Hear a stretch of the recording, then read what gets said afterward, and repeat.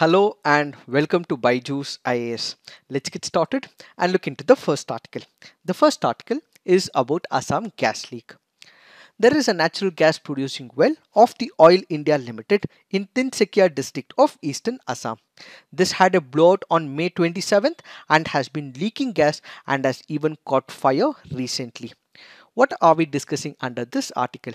We will focus on why did the leak happen, what will be the impact on the environment, and what are the steps taken by the government. First up, let's look at the location. This oil field is present in Tinsukia district of the Assam state. This is close by to Dibru-Saikhowa National Park. The first important factor from your preliminary examination point of view that this is close to the Dibru-Saikhowa National Park, which is in the state of Assam. So kindly remember this key important factor. Now let's understand what is the blowout as given under this article. A blowout is nothing but uncontrollable release of crude oil or the natural gas from the oil well or from the gas well. Why? Because the pressure control systems have failed. Because the pressure control systems have failed, this has led to uncontrolled release of crude oil as well as natural gas. So whenever there has been an apparatus which has the control system which is controlling the flow of the pressure, and when that fails, it leads to what is called as blowout. A blowout is nothing but uncontrollable release of crude oil or the natural gas. Currently, what we have to understand is why do the blowouts happen. As we initially discussed, whenever there has been a failure of the pressure control system, it results in what is called as blowout. This is one of the possible reasons. The other reasons could also be lack of attention by the personnel, poor workmanship, bad maintenance, and old age of the equipment. Because of all these possible reasons, there could be a possibility of blowout as well. Now what we have to understand is what led to the leak in the present scenario. There is a device called as the blowout preventer, and that is installed in the well. As we all know, any equipment for that matter will require periodic servicing. It will also require repairing once in a while. Why? Because there is wear and tear of this equipment. In the present scenario, these equipments were being serviced and the blowout preventer was also removed for servicing. Since they were in the process of repairing the wellhead in the present scenario, suddenly all of a sudden the gas started to ooze out of this exposed well. Before anyone could understand what is the issue, what was the failure in the present scenario, the gas started oozing out and eventually it had caught fire as well. Now the thing is, whenever there has been a scenario of this particular blowout, what we have to realize is that this could create a catastrophe in this region. So immediately what we have to ensure is maximum supply of water. Maximum water has to be pumped so that gas does not catch fire. What could be the impact on the environment? The gas field is very close to Dibru-Saikhowa National Park, and as a result of this, it has caused extensive damage to the biodiversity and wildlife in the region. Variety of fishes and endangered Gangetic dolphin have also died. The paddy fields, the ponds and wetlands in the adjoining villages have also been contaminated, and this could result in loss to the agricultural farmers as well. Several small tea growers have also been impacted, and they have also been complaining about layers of gas that has been condensed due to this particular issue. And at the same time, there have been people who have been evacuated and placed in relief camps. Local people have also complained about burning eyes as well as headache in the present scenario. Because of all these issues, the government had to step up and it has taken some preventive measures as well. So what are the measures taken by the government? To prevent fire, the Oil India Limited has been spraying water continuously so that it does not spread to the adjacent fields. The National Disaster Response Force has also been deployed in the area since the time of gas leak, and top officials of Assam are also reviewing the situation both with respect to the laws as well as with respect to the environment as well. The Indian Air Force and Army are assisting in the firefighting operations. The Air Force has sent about 3 fire engines and the Army has has also been reached to prevent any kind of adversities as well. Experts from Singapore have also been called in for assistance in case of any eventuality. It is this that we have to understand with respect to this article. Now let's look into the next article. This article says India-China agree to a standoff. Armies of India and China had engaged in aggressive posturing in Ladakh region. The armed forces of both the countries now have begun to partially disengage from points along the line of control. So both the armies have had the conversation and they now want to retract their army along the line of actual control. Let's look at some of the key important developments with respect to the Ladakh region. India and China discuss de-escalation plan on 5 conflict points. Where are those? One is in Galwan area, the Pangong Tso as well as Chushul. So according to this disengagement plan, China happened to remove its troops, happened to remove the tents as well as its vehicles in the Galwan area. The same was reciprocated back by India. The minute there is line of control, China started moving back to its territory. India also reciprocated and also removed its troops as well.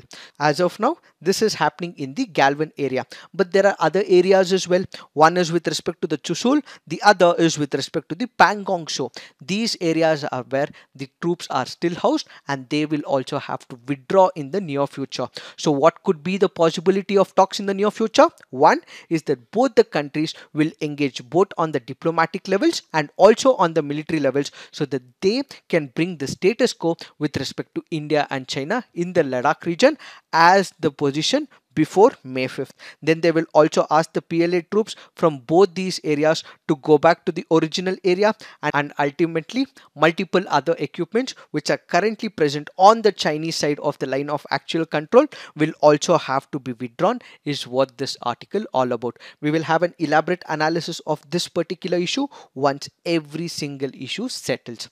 Now let's look into the next article. This article here is speaking about crisis that is unfolding in the national capital region, Delhi. What is the issue? There has been spiraling number of COVID-19 cases every single day and the government is not able to take care of the COVID-19 patients. This is where the Chief Minister of Delhi came up with a notification. He said only those permanent citizens who are part of Delhi, who have been residing in Delhi and have all legitimate documents that they are residents of Delhi, only such people will be provided healthcare services in the state-run as well as the private hospitals in Delhi. In order to prove that you are the bona fide resident of the National Capital Region of Delhi, you have to put out certain documents. It can be voter ID, it can be the bank passbook, it can be the ration card, it can also be driving license, passport, latest water or telephone or electricity or gas connection bill.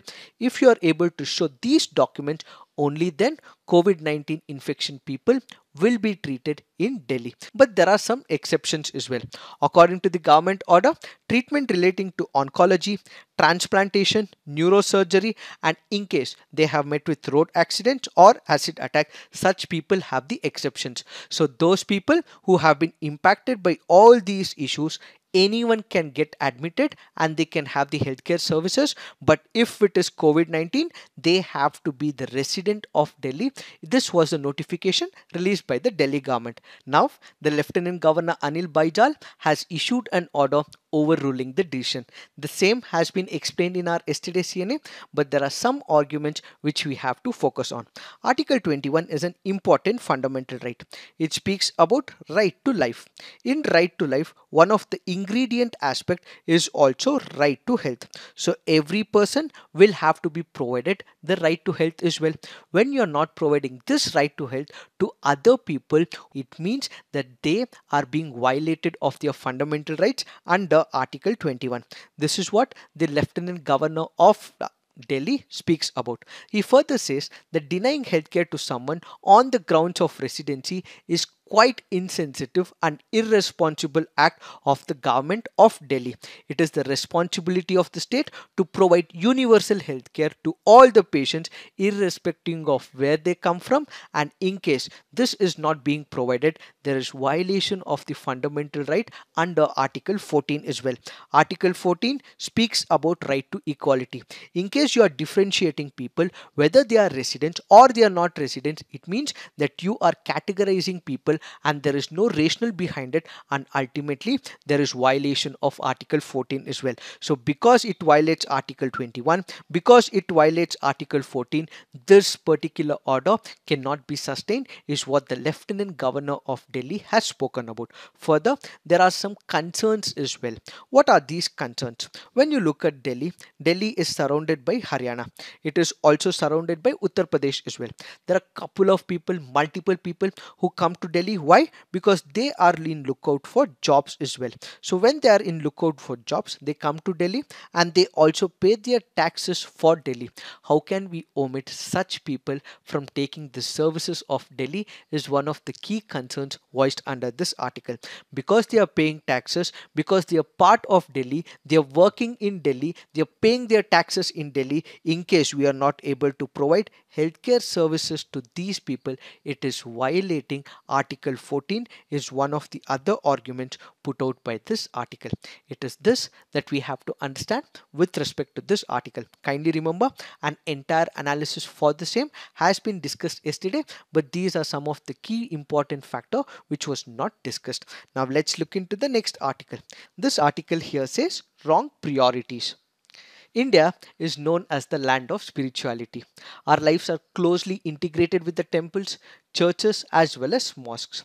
As the COVID-19 spread, to prevent the infection, spiritual activities surrounding these places of religion were temporarily suspended by the Government of India as well as Government of number of states. Now, with the economic activities resumed, the government has also given permission to the places of worship to open up. While this permission has been given, there are a couple of measures taken by the temples, churches as well as mosques in order to reopen their premises. What are some of these measures taken by the temples, churches and mosques? Devotees may be asked to book a particular time slot, and a time slot would be given. They would be able to go to the temple, church or the mosque only in that particular time slot. So they have to use the internet, they have to use the application, and they would be given a particular time slot and they have to visit this religious place only during that time slot. Then circles have also been painted in all these religious places. So this basically ensures that there is social distancing and physical distance between those people who are entering the religious premises. Then there have been thermal screening measures that are also being undertaken, with those above the age of 65 and those below the age of 10 having been advised to remain at home. So in spite of thermal screening, what they have also requested is those people who are above 65 years and less than 10, because they have less immunity, they have advised these people not to come to the religious worship places. And at the same time, they have also installed pedal based sanitizers as well, so that they can maintain physical hygiene at all the entry and the exit points. Now the question is it safe? Is it the right decision to open these religious activities? Let's look at some of the arguments. Temples, churches, mosques, all of which are associated with huge numbers.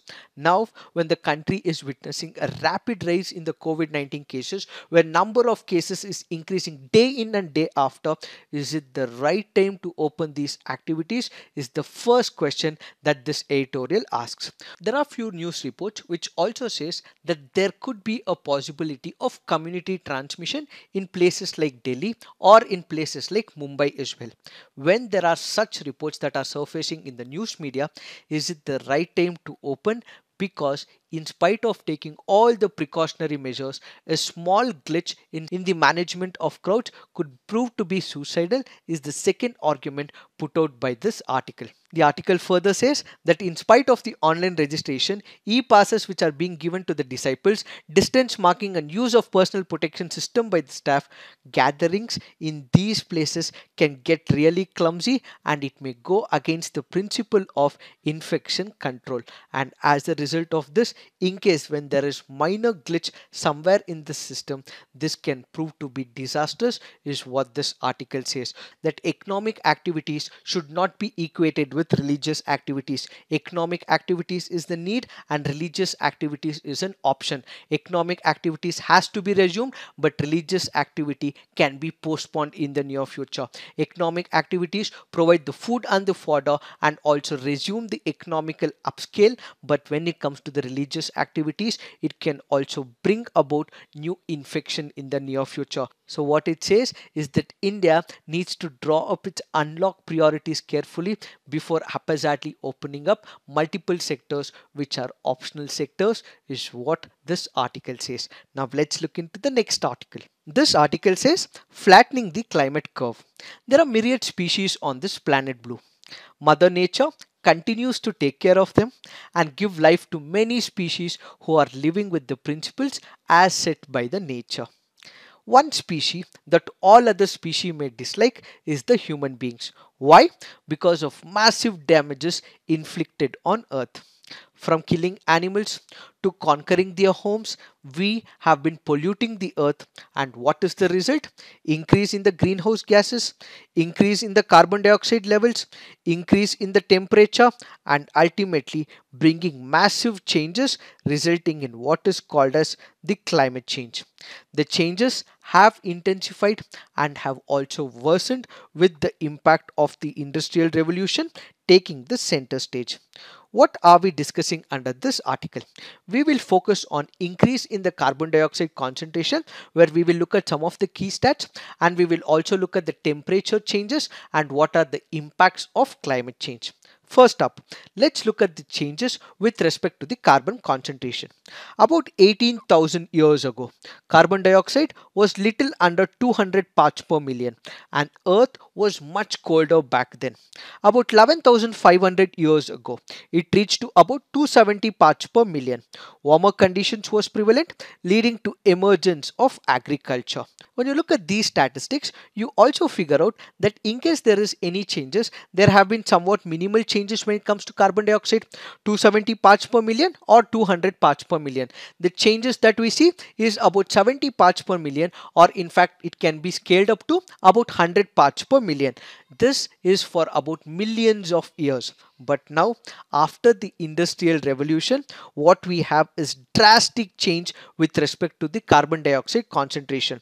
They remain steady at close to 280 parts per million up to 300 parts per million for close to 10,000 years. But now, what we see is drastic changes in the carbon dioxide concentration.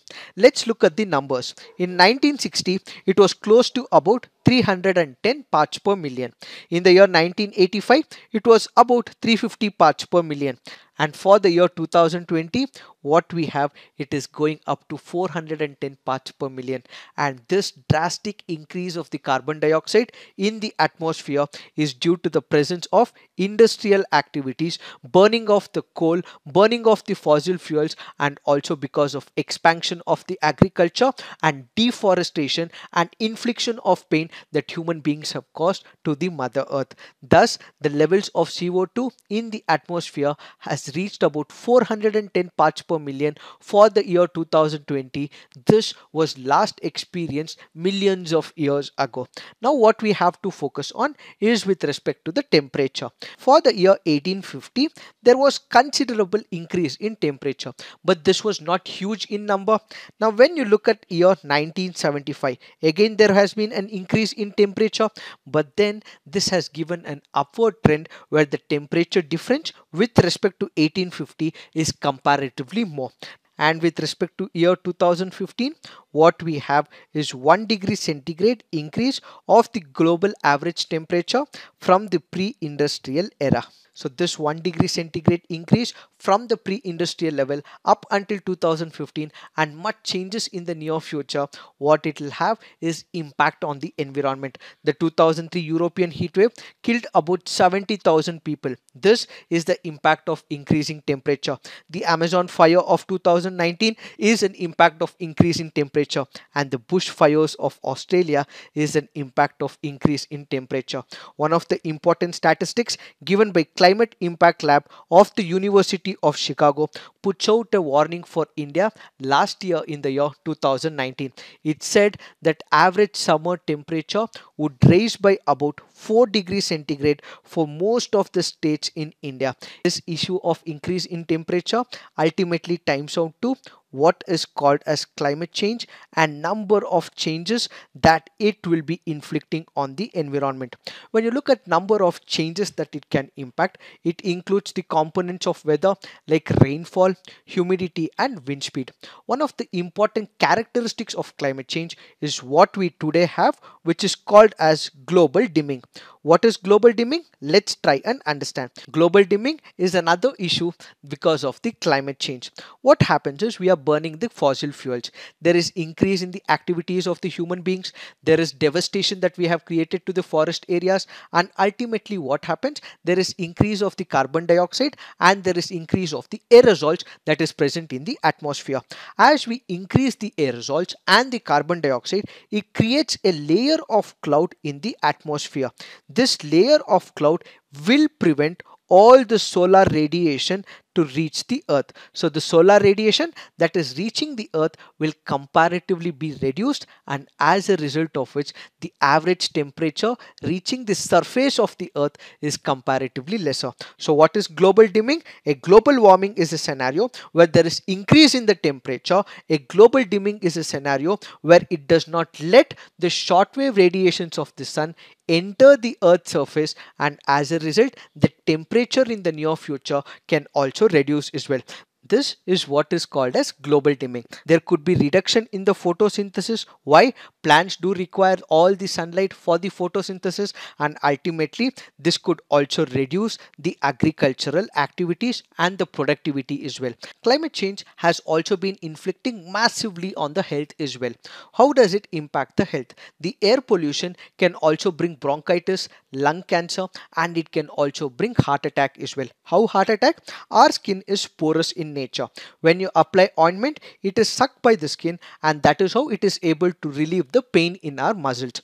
But when the same air pollution is resting on our skin, this can enter the blood cycle, and as it enters the bloodstream, it can also enter the heart, and ultimately it can result in heart attack as well. So the health impact resulting in lung cancer and heart attacks have also become prominent because of climate change. This can also be put into multiple other perspectives like hurricane, heat waves and droughts are also the impact of climate change. In order to prevent all these activities, what we require is reduction in the greenhouse gases, reduction in the burning of fossil fuels, reduction in the deforestation, and ultimately reduction in the economic activities. But all the countries, the developed and the developing countries, are reluctant to comply by these rules. Why? Because they feel in case they have to curb the menace of greenhouse gases, they have to suspend the economic activity. In case they suspend the economic activity, this will result in unemployment crisis, and at the same time it may also result in inequality in the society. But what they forget right now is that the wealthy nations are already spending about 500 billion each year, and the global community on a global average is spending about 2.5% of the global GDP because of negative impact on the environment. If the same money can be used on a positive connotation, we would be able to reduce the greenhouse gases, is one such argument. Then in the year 2009, there was United Nations Climate Conference. The richest nations, the developed nations all came together. They also pledged and promised that they would be giving about $100 billion to the developing countries. This money could be used for mitigation of climate change variations. But in the year 2017, statistics also reveal that the money they gave was only amounting to 71 billion, and this money was not used for climate adaptation policies but was only used for mitigation, and some of the money was also given in the form of loans as well and not direct dispersal by these developed countries. All this means that funding for these developing countries have again failed to reduce the impact of greenhouse gases. That is where the COVID-19 comes as a blessing in disguise for the environment. The world might be suffering economically, it might be suffering on a health basis, but COVID-19 has been a disguise for the environment. It has been able to save the climate, it has been able to reduce the emissions from the fossil fuels, and all this meant that the earth is healing on its own. So what the author says is that COVID-19 has laid a foundation. The same foundation of reducing the greenhouse gases has to be used by the global community. The technologists, the economists and social scientists must plan for a sustainable planet based on the principles of equity and climate change. The global leaders will have to take up the responsibility, have to change their mindset and act on the looming climate crisis so that we have the issue of climate change and greenhouse gases addressed, is what this article all about. Now let's look into some of the preliminary practice questions. Which of the following pesticides have been used for controlling locusts? Malathion, Diclorvus, Fipronil. The answer to this is 1, 2 and 3. All the three have been used as pesticides to control the menace of locusts. Why have we taken this practice question? Because of the reference given under this article. With reference to skilled workers arrival database for employment support, which of the following statements is or correct? It is an initiative of Ministry of Labour. It will help the migrant workers find job in the home state. Which of the statements are correct? The answer to this is none. Why? Let's look into the explanation. It is a joint initiative by Ministries of Skill Development and Entrepreneurship, Civil Aviation and External Affairs, and it is not the Ministry of Labour. What is this initiative all about? This is nothing but an initiative where database is created for all those people who are coming from some other country to India. The minute they are coming into India, all their skill sets will be used and this will be updated on a database, and this will also be given to the industrial bodies as well. Based on their skill set, based on the number of years of experience, jobs will be provided to those people who are coming from some other country. This is what is the initiative of Skilled Workers Arrival Database for Employment Support. Now let's look into the next practice question. Consider the following statements with respect to QS World University Rankings. IIT Bombay retains its status as India's top university. IIT Bombay and IISc Bangalore are the only two institutions in top 200. Which of the above statements are correct? The answer to this is one only. Why? It is not only IIT Bombay and IISc Bangalore, it also includes IIT Delhi as well. IIT Delhi is also one among the top 200 colleges. Now let's look into the next practice question. Which of the following are the left bank tributaries of Krishna? Bhima, Ghataprabha, Musi, Munneru, Tungabhadra. The answer to this is 1, 3 and 4. The other two are the right bank tributaries of Krishna. Why have we taken this practice question? Because of reference given under this article. What are the left bank tributaries? Bhima, Musi, Paleru and Munneru. The right bank tributaries include Koina, Panchaganga, Dudganga, Ghataprabha, Malaprabha and Tungabhadra. Now let's look into the next practice question. With reference to cultural history of medieval India, consider the following statement. Siddhas of Tamil region were monotheistic and condemned idolatry. Lingayats of Kannada region questioned the theory of rebirth and rejected the caste hierarchy. Which of the given statements are correct? The answer to this is both 1 and 2. The Siddhas of Tamil region condemned idolatry, and at the same time the Lingayats of Kannada region questioned the whole idea of rebirth in Hinduism and rejected any caste hierarchy that was prevalent at that time during 12th century. Now let's look into the mains practice question. The recent blowout at the oil well in the state of Assam could spell disaster to biodiversity and environment. Comment. Anthropogenic factors are believed to be major contributors in intensifying carbon emissions and climate change. Elaborate. So please write all your answers on the comment section. Have a peer review amongst yourself and also come up with constructive criticism in case of any. In case you have liked our initiative, please do like, tell your friends and subscribe to our YouTube channel. So this is it for today. Thank you for watching. All the best.